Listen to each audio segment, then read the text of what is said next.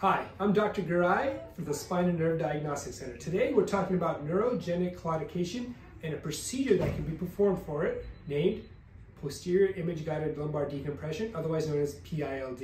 Well, what is neurogenic claudication? Neuro, nerves, genic, genesis, coming from the nerves. Claudication, intermittent cramping, numbness, or tingling, heaviness in the legs upon ambulation. The typical story I get from my patients is, doctor, when I walk for a certain amount of distance, let's say 5 minutes, or to the mailbox, I start to feel a cramping in my leg.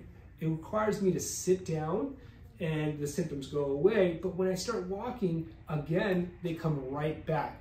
Well, for that type of symptom, the neurogenic claudication, we've come up with a procedure known as PILD, posterior image-guided lumbar decompression. What it does is it helps pick away some of the arthritis that's built up at the around the nerves. Now, what we think is happening, what we know is happening in this issue is that if we take a look at the spine and the yellow structure there being your nerves and the empty space around it being the epidural space, what is happening is arthritis is building up around that yellow structure from aging. Arthritis builds up in your spine like plaque does in your mouth from aging. But what happens is as it ages slowly, it compresses on those nerves. And when you stand upright, that upright posture puts even more pressure on your nerves. That's when you feel the symptoms when you ambulate or when you walk.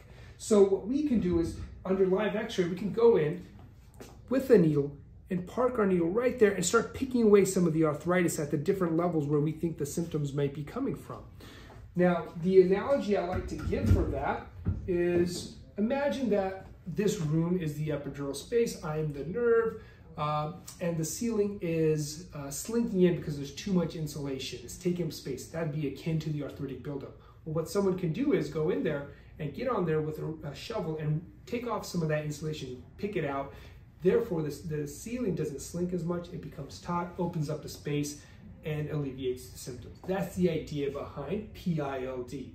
Now, the caveat is the only persons that are eligible for this at this time are if you have Medicare and for certain you have these neurogenic claudication symptoms. But if you think that's you, please talk to your provider.